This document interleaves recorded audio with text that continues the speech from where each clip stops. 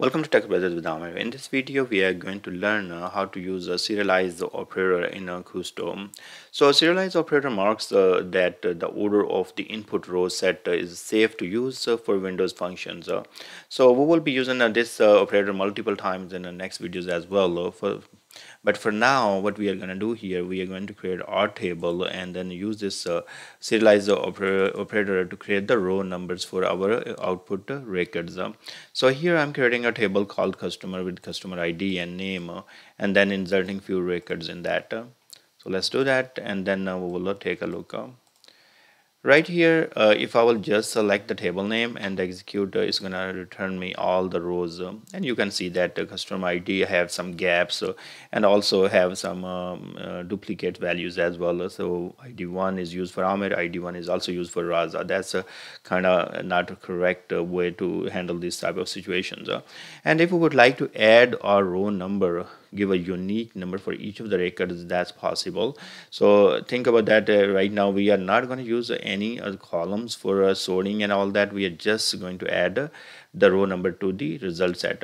So what you will do, you will use the pipe sign serialize and then provide the name of the column. In this case I provide row number, so you can whatever the column name you want to give, you can give it to it, and then say equal to row underscore number function. So you are using this function to create the row numbers with this serialize operator. So let's execute that, and now you can see that we have created our row number for each of the record, and it's a unique record. Now what we can do further, we can go ahead and sort the name and then use the row number to create the numbers as well. So let's see here, I'm ordered by name ascending.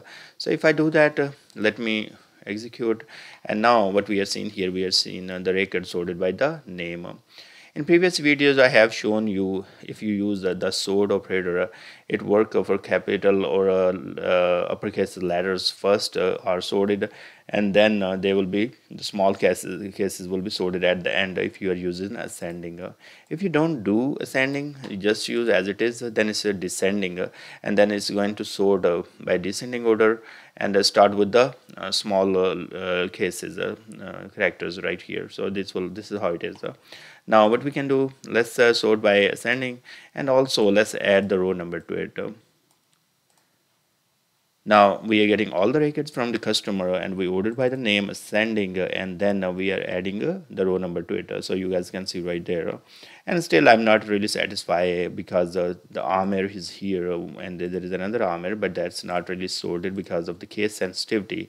So I can do one thing, I can change the name to the lower when I am sorting, and then that's how it will sort every value with the same character set. So I'm gonna go ahead and do it. So let's see right there, if I execute now, as we did the lowercase function for the name, it's converted every value to the lowercase and then sorted. Now you can see there's Amir and this Amir and Amir test, they are coming in the right sequence.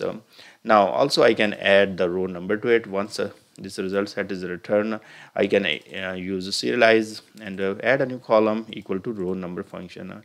So then we can go ahead and execute, and now it is adding a row number function, a new column with the values 1 2 3 4 5 6. So that's how we will use a serialize with the row number function to create the sequence number for our output result.